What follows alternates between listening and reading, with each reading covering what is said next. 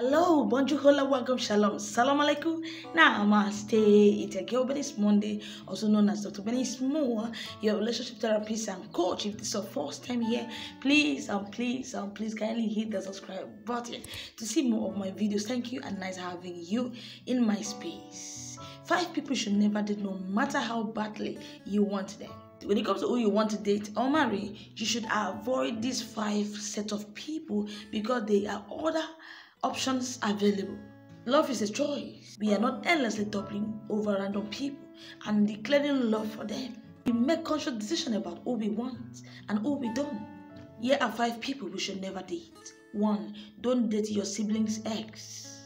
It's strange if one of your siblings dated someone and the relationship didn't work, and suddenly they are dating you.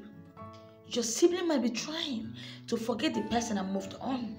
And boom, you've already made them a permanent fixture in your life and theirs. It is not even healthy for you in the long run.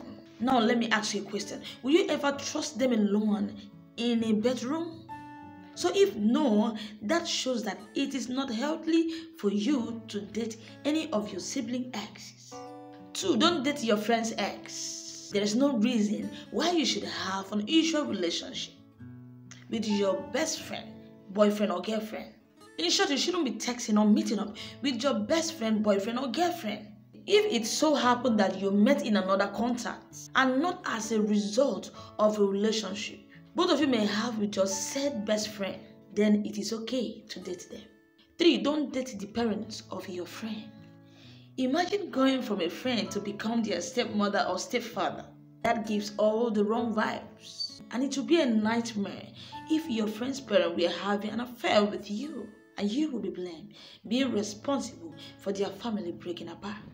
4. Don't date your housemate or neighbor. If you are sharing room with an opposite sex, don't think of having sex or dating them. When the relationship employs, you will have to watch them bringing different men and women into the house. And these same rules applies to a neighbor.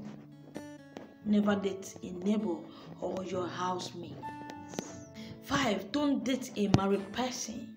Beware of falling for a married man, especially if you are looking for a sex or a companionship without commitment. It is easy to get caught up in a moment. You need to resist the temptation because an African man will never leave his wife for you. The wife might also find out the affairs and make it a life mission to embarrass you. So make sure you don't date a married man. Make sure you watch out for yourself and make sure you don't date your neighbors, your housemate, or your sibling ex. You don't date your friend's ex. Make sure you watch out for yourself. Go for the best that suits you. It's still your girl, Benny Small. If this is your first time here, please kindly hit the subscribe button.